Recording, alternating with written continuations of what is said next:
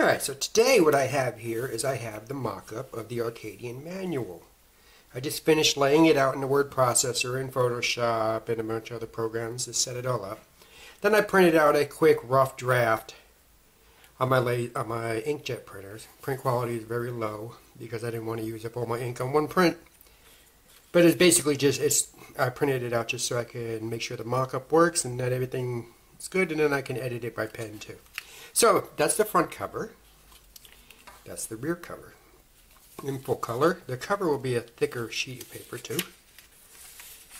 On the inside front cover we have the backstory about what's happening. Then we have how you control the game.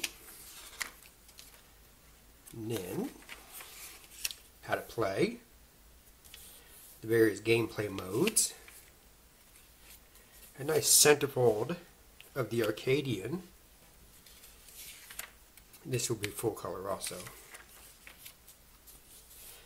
Heather Station and what it does. How you score. How you win.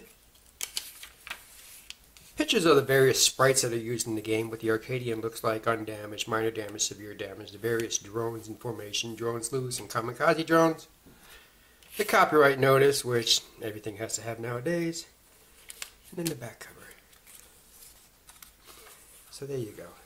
That's the Arkadion manual. It's 12 pages.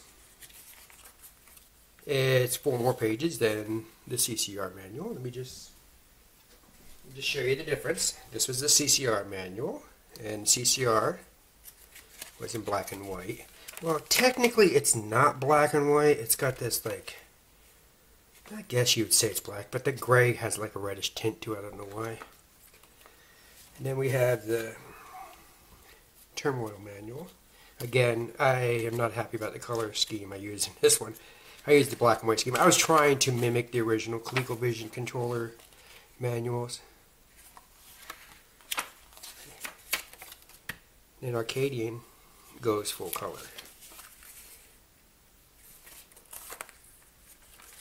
And every page has color in one form or the other, including the little grid in the background,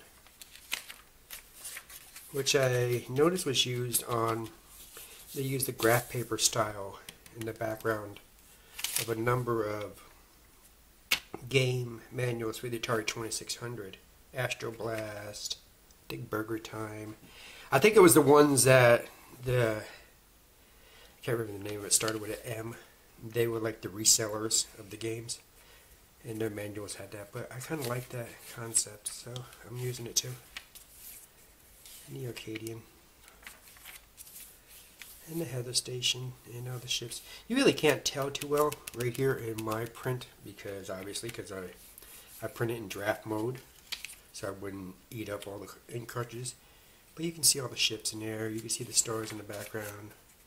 All the various ships. The ships now have names too, the drones in formation, loose drones, kamikazes. So there we go. That's the manual for your Arkadion. The box is already done printing. I'm just waiting for them to ship it. The labels are done. I'm waiting for them to ship it. The poster is done. Waiting for them to ship it. Once I review this, I will send this out for printing and have them ship it here, and everything should show up and start going out with cartridges on January 2nd, like I had originally stated. The game's going out to beta testers, to 2 beta testers this week, to start testing the mechanics of it and see what they like. I am not concerned one bit about having any kind of glitches in it, because the code is very tight now. I found the one last error that I had with Turmoil, and that was fixed on the new revision of Turmoil. And Arkadion is based on that code, but forked off of it and rewritten from scratch to never have that issue. So we should not have any issues at all. So there we go. Oh, and let me show you something. I've been tinkering my 3D printer, and I printed a little Colecovision. It's kind of cute. Then I tried to play with controllers. I printed a little controller. That I don't like. That looked like garbage. But still, had some fun. Have a great weekend.